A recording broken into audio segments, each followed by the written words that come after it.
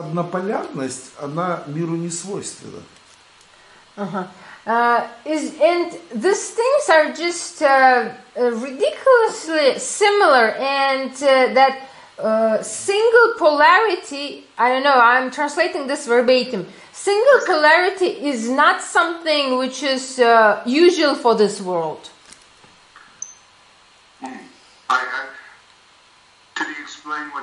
Можете, пожалуйста, объяснить однополярность? Очень просто. Ну, вот Соединенные Штаты Америки люди, которые определяют политику всего земного шара.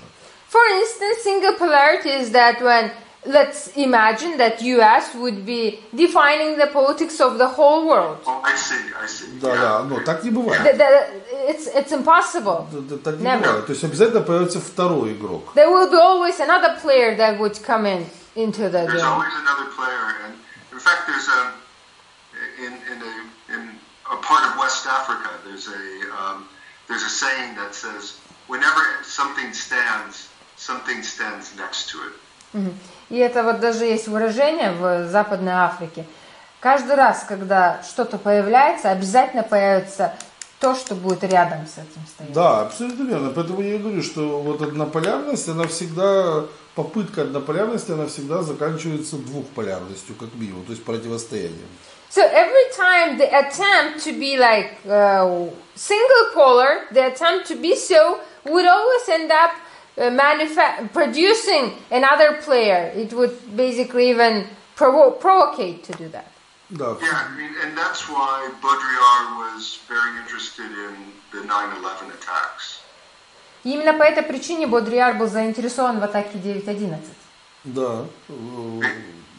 Because at that time the U.S. was essentially a singular, a solitary, a single hegemon.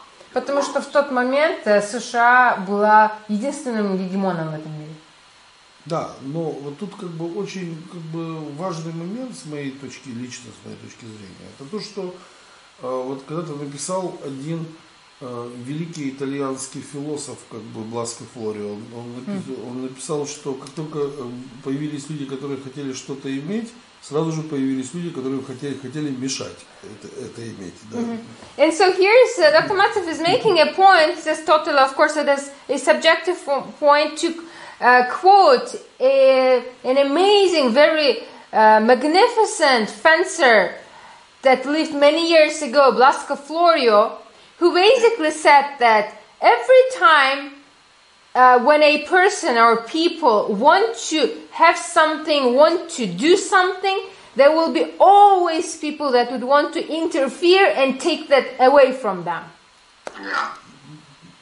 Да, и поэтому получается, ведь успешная стратегия – это та стратегия, которую нельзя повторить. And basically, a successful strategy would be a strategy that cannot be repeated by somebody else. It cannot be copied. Yeah, or it's a move to giving in completely, as Baudrillard sometimes suggests, and buying into and allowing the system to completely function and then fall on its own, which is a kind of deconstructive move. Или та стратегия, которая позволит